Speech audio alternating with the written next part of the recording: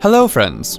If you work on documents which need to be referred to for specific sections, then adding lines can be a great idea.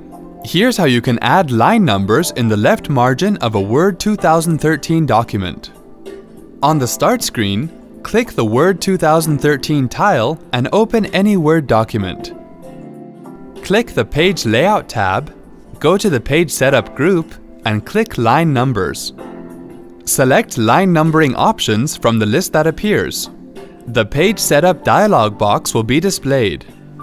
On the Page Setup dialog box, click Line Numbers. Click the checkbox next to Add Line Numbering. Specify the number to start at, the distance from text, count by, and whether to number continuously or restart at each page or section. Click OK. Click OK again to close the Page Setup dialog box. Now you can see that the line numbers have been added to the document. Hope this was easy. Have a nice day.